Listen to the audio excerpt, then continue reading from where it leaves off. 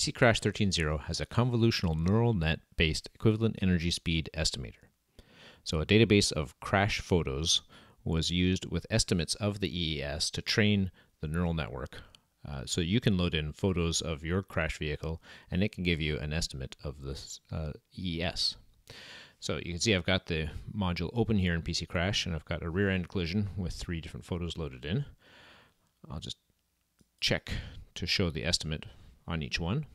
So you can see this particular one results in a pretty high confidence of EES in the 25 to 30 kilometer per hour range.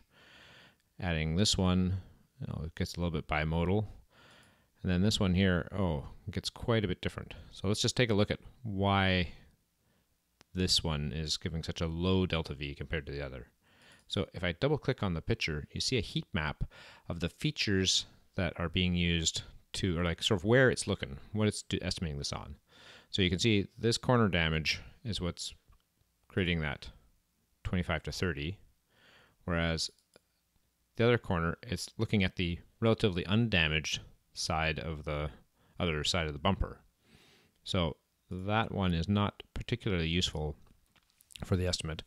So this is estimating something either in the 15 to 20 or 25 to 30 range, and the EDR on this particular vehicle registered at 21K rear end speed change.